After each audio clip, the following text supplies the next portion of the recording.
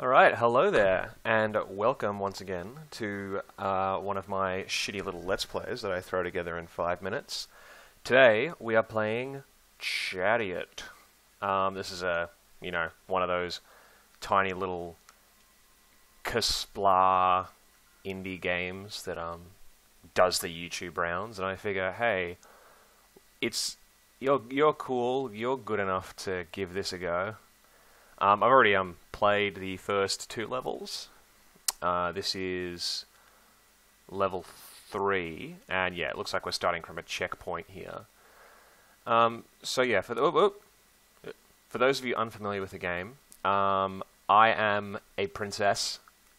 This is a king in here, in a coffin. He died, and it's my job as, someone. I'm assuming I'm this king's daughter, but I don't know that. I might be a princess from a different kingdom. To deliver his coffin to the royal sepulchre. And, yeah, I knew how to pronounce that word before this game started. So, shut up. But, yeah, it's an interesting little platformer. Not very much puzzle solving as of yet, but there might be some coming soon, because this level introduces ghost rails. Oop, a little bit of a strange physics there. I'll just let it roll. How about that? Introduces ghost rails, which look like one of the first puzzle-solving elements. Ooh, what is that?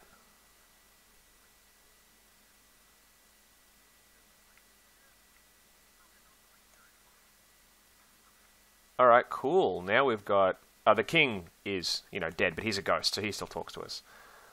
Oh. What's going on there? A weird tutorial thing. Put that on the crate.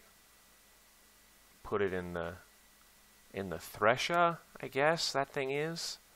Do not flip the cart. Now, normally, this cart's like one of those crazy remote control cars that can go any. No, no, no, no, no!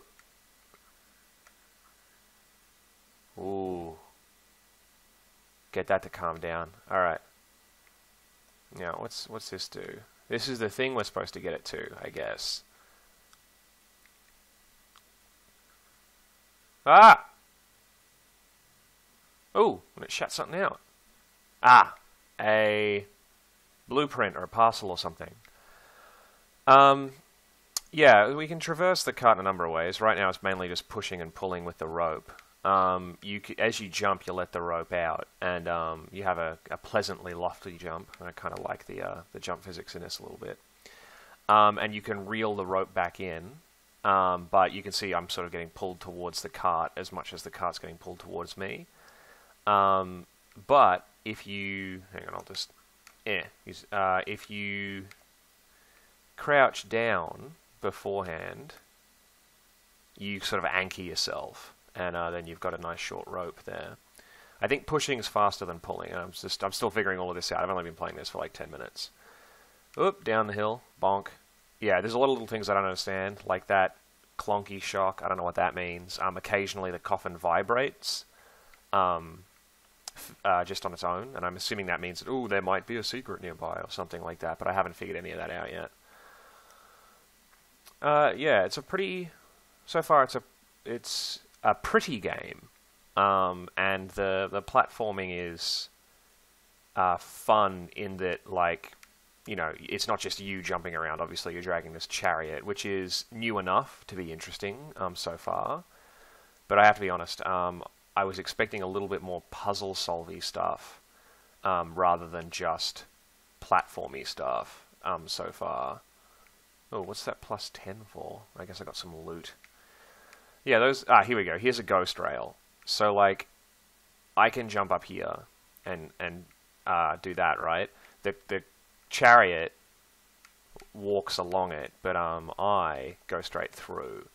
And so I imagine there are going to be some points where I have to hang from the chariot. The rope is also solid, right? So I can't, you can see the rope is sliding over the edge there. So I can't go under while the chariot goes over. I'm going to just pull myself in a little bit here. Yep. Whee! This is kind of fun. Oop, bonk. Now, it looks like I'm just going to drop here and go around. I think is going to be the easiest way to take care of that. Whoop, whoop, hit. She makes quite an audible sound when she jumps, and I haven't decided if it's going to get annoying or not. So far, it's okay, but I might find myself turning down her voice audio later on.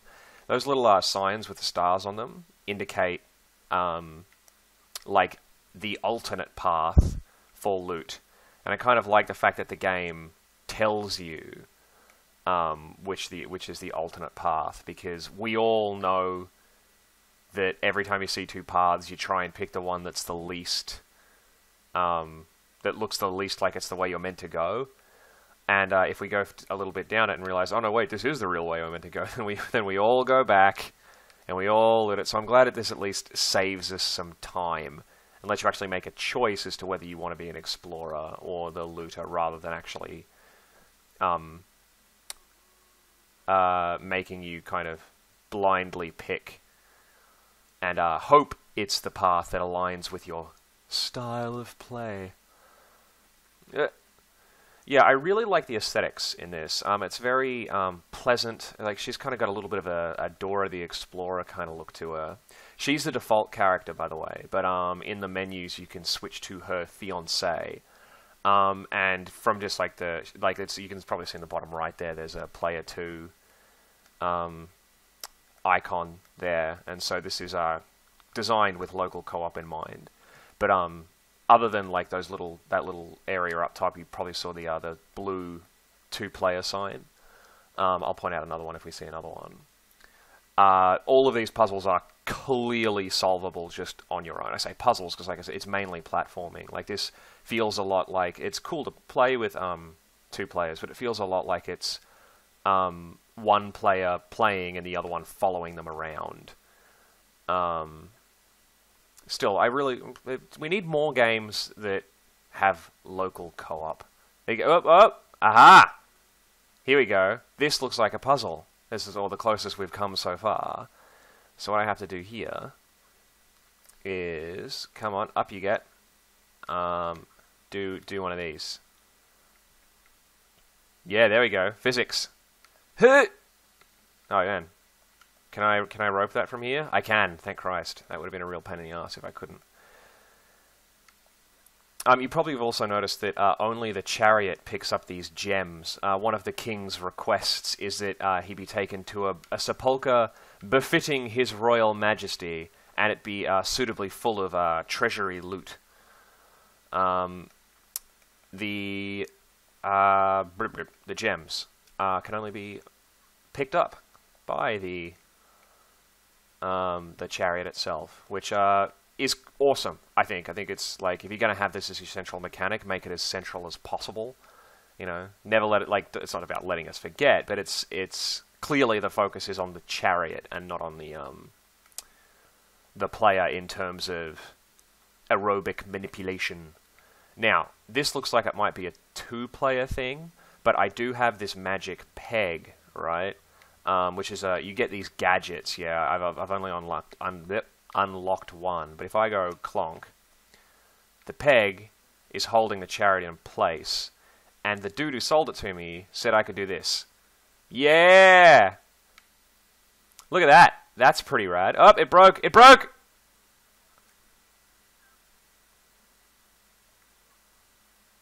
Those little things in there, they're a new thing for this level. I've yet to actually interact with them. I've only ever seen them in holes that I can't get to. But there are looters, and they're after the loot in the crate. And I'm sure there'll be, because I've figured out just through button mashing that I got myself one of these ones. So yeah, there's undoubtedly going to be a little tutorial later on where they'll like, press X to do your only sword swinging animation. Although, actually, there might be more to it than that. Oh!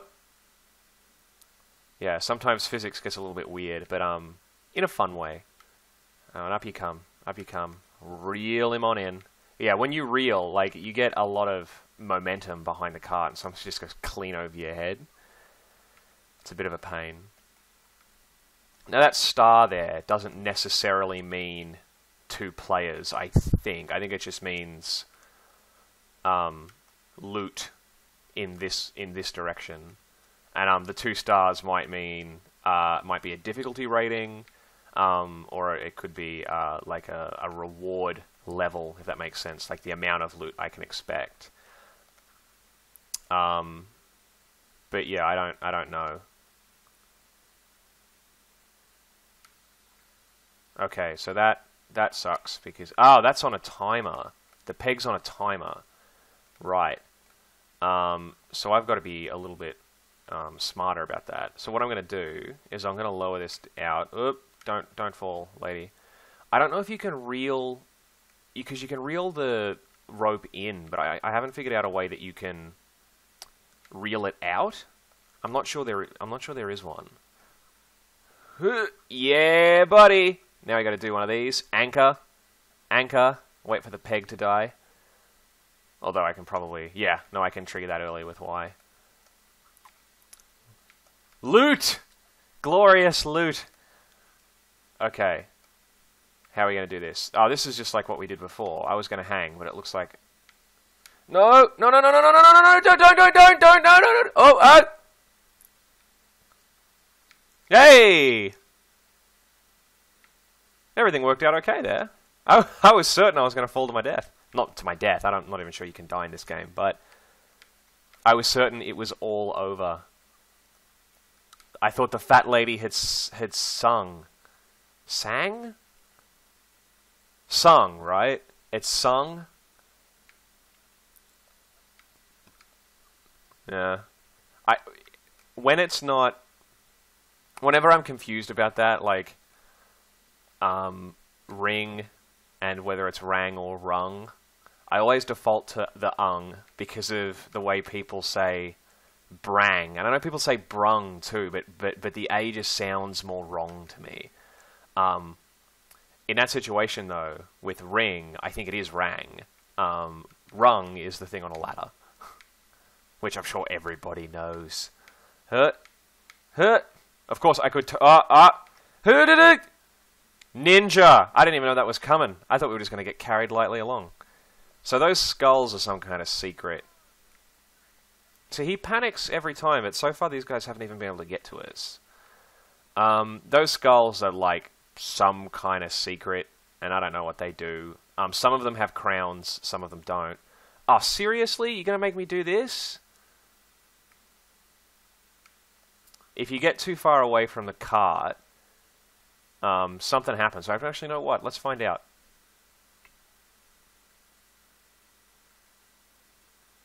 I guess I'm not far enough away. I'm going to run over this way. 6, 5, 4, 3, 2, 1. Bonk. The chariot was lost. We go back to the last checkpoint, which is right next to where I was standing anyway. Oh, hang on. Whoa, did I just lose money? Really hope not. I need that treasure. A lot of people often say, you know, about video games, like when there are collectibles and things, like, oh yeah, but what's the point? Like those skulls, I have no idea what the point of those skulls is in a mechanical sense. But I always find that to be a very funny question, because it's like, oh, you know, why even bother getting the skulls? What's the point? It's like, well, what's the point defeating a made-up alien boss? It's for fun is the point. Like, it's just as arbitrary a goal as anything else you do in video games. Like, you don't need a cosmetic skin pack to make collectibles valuable. And I think we're past that attitude in a lot of ways. Like, when there were, like, achievements and stuff first came in, and everybody was all like, yeah, but what's the reward? What's the weapon power-up I get for... I don't know if I can even get up there. For doing this additional task. I'm glad to see that we're seeing a lot more games that are just like... No, I'd say a lot more. We're getting back to that whole... It's a goal because it's a goal, and you can be proud of doing it, or having had fun while doing it.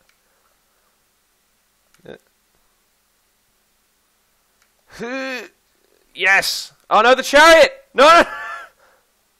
Oh, damn it. Alright, hang on, I'm gonna go back to the checkpoint. Because I'm clearly supposed... No, hang on, there's gems up there. I need the chariot to get the gems. It's really hard to break myself from that expectation that I, as the player character, can just pick up the gems. I actually need the cart with me wherever I go. The money, you use that to buy upgrades. Like the peg upgrade cost 500, and I already have 2,000 after having spent that 500. Like it was less than a third of my money to get that first bonus. Yeah. Yeah.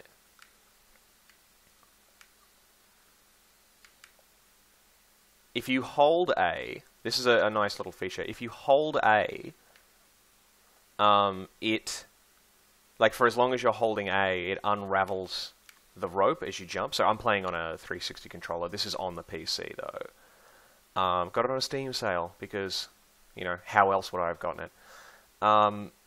Yeah, so I'm using, it's A to jump, but if you tap it, you do a little short jump.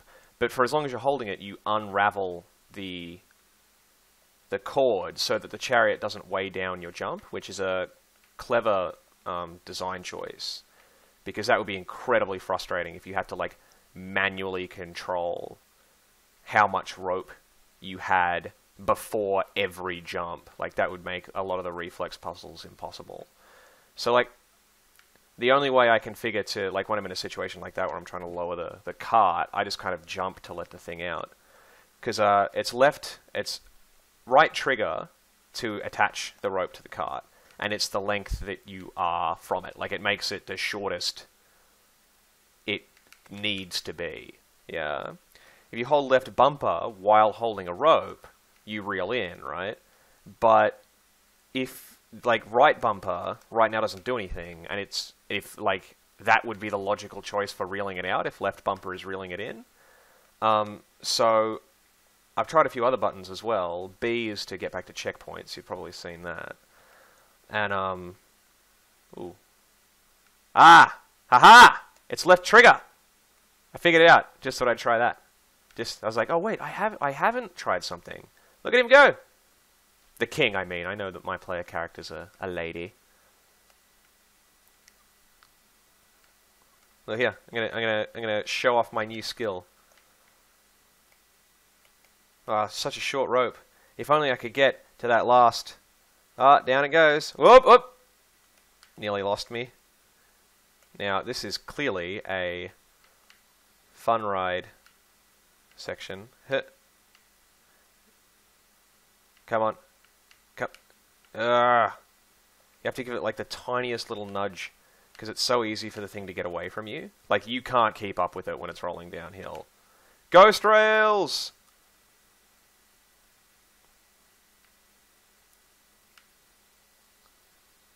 Whee! That was a bad example. Oh, bats. Okay, it's time for me to get my sword ready. Yeah, look, here we go. They're going to come out as soon as that goes in. Now, they haven't actually taught me how to fight yet.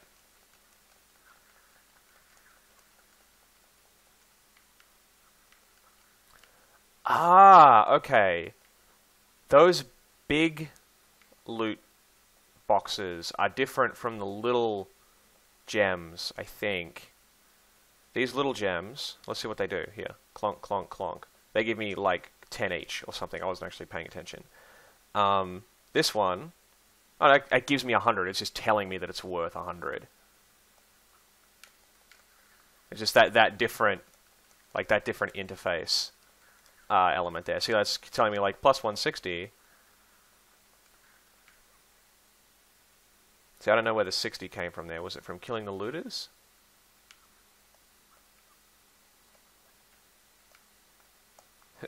Come on, up you come. Don't be shy. Bonk bonk. Were those 10? Okay, we're at 2920. Ah, Chariot, why? Gravity, thou art a cruel mistress. I think I stole that from something. Probably Futurama, right? Seems like the... Yep, 220, 2930. But no, that gravity joke seems like the kind of thing that would be in, I don't know, Futurama or some other science fiction comedy. And this is what the endings look like. But, hey, you know what I am? Incredibly smart. I noticed this alternate path. Now this might be a two-player... No, I can fit. I was going to say it might be a two-player challenge because I might not be able to clamber over the cart here, and I clearly have to roll it.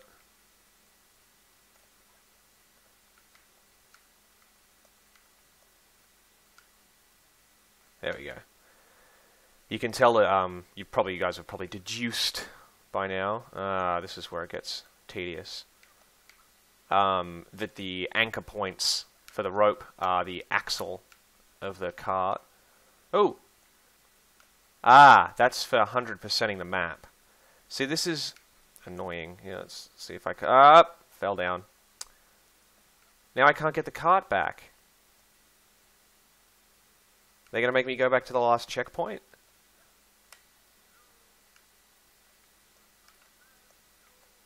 Ugh. That close from the ending, too. What a pain. No, I was saying that the anchor points for the cart are the wheels, and so in a two-player game, you've got two anchor points, right? And there are, like I said, there are the occasional puzzles that require two people. I like the way you kind of have to manipulate momentum. Already, though, it's kind of tedious in some ways, and I know that there's going to be a puzzle somewhere down the line that specifically requires you to do like a crazy cart fling or something like that, and it's going to take me like 600 tries, and the time I get it, it's just going to be luck. Now, I've got to be careful here, because...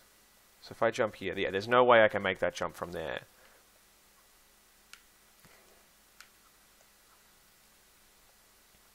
So how do I do that jump? It's confusing.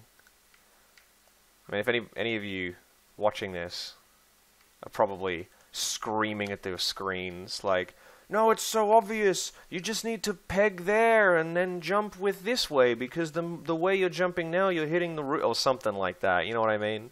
Like, the solutions are so obvious when you're not struggling with them.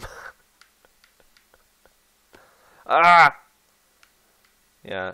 No, the main thing I actually hate about... Careful, careful.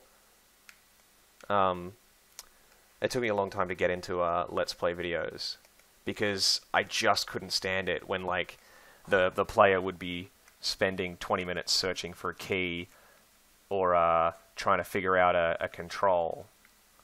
And, it's like right in front of them and really obvious. Roll over! There we go. Yeah, that's what you want to do. Okay, cool. See, we got that. That part we got down pat. Right? We got that part figured out. Do I maybe have to swing? What's even over there? I really hope it's worth it after all of this effort. So, yep, okay, there we go. Now, you gonna come up like that. How clever am I? Ah, not clever enough. Fuck it. We tried. We tried, didn't we? 28 minutes. The last two levels took me like 9. So this is the main map here. That skeleton introduces himself, and he's funny. He's like American and enthusiastic and doesn't understand why people are afraid of him. This is the shop where you buy shit.